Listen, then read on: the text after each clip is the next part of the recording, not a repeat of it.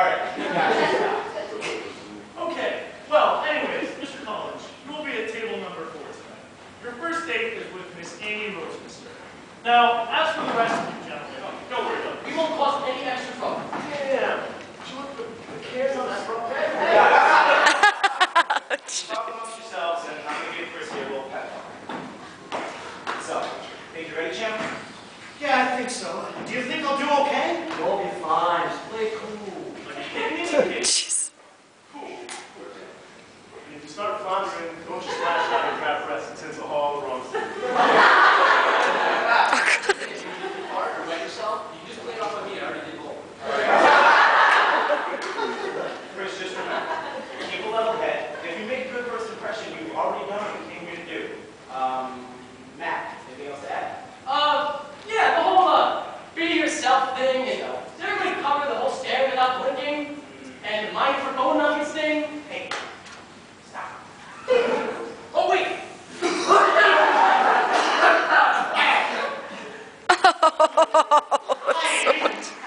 Amy! Name's Chris Collins. I totally hooked up with that girl last night. Hey, you remember me? Yeah, I thought so. You were being a total bitch last night. You don't have to be a cat lover, do you? You hate cats? What? Well, apparently you've never felt the tender loving care one can give after spending it so long. Now, I'm sure she just said what popped into our head. No, Chris, don't defend her. This is just the sort of attitude that makes this world a freaking terrible place anyways. Well, it was nice talking to you, Amy. Maybe we could meet later. Forget about it, Chris. Forget. Yeah, you're never going to get anything from that anyways. You're obviously a terrible human being. What has gotten into you? She said some things about cats she probably shouldn't have. Relax. You just need to understand there are some people in this world that don't have your attitude towards cats. Yeah, that's something special you got there, buddy. Something most people don't have.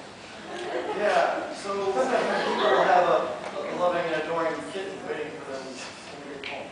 You know, you guys are right. It's just that Commodore Puddles is such a great pet. I get blindsided by anger when people say Guys, when we get back to the matter at hand, we're trying to help Chris here find a girl, who has Low self-esteem? Low standards. No.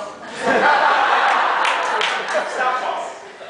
Chris asked for my help, and I don't know why you guys said come along anyway. But the least that we can do is try to help you feel a little less uncomfortable than he already is. Right. He's the only person here who brought a posse. Yeah, Quags, what is it? I get the impression she's waiting on us. Oh, God! Hi, Tommy. Name's Chris. Enough cleavage. My God, that girl is absolutely gigantic. God! What you meant to say was, Dude. I'm sorry, I didn't know.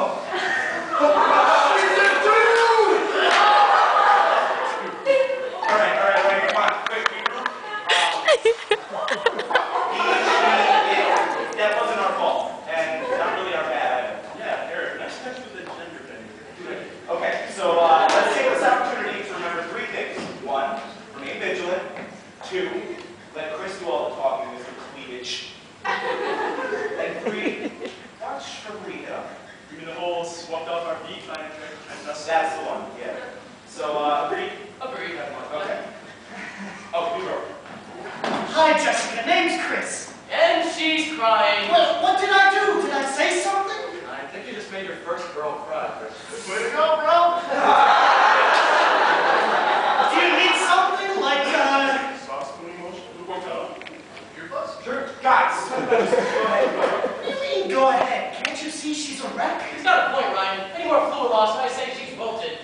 And she's on the floor. Oh, what comes after wilted? Say something, Chris. Say something. No, I'm not sure she'd be able to hear us. What?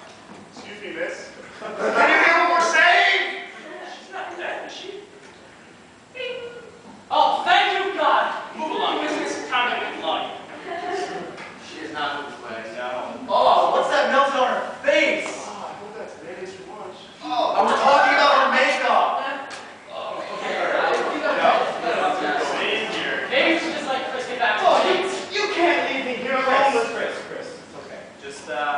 leave mess space to herself, and we'll go get some food and some booze. You know what? We'll go to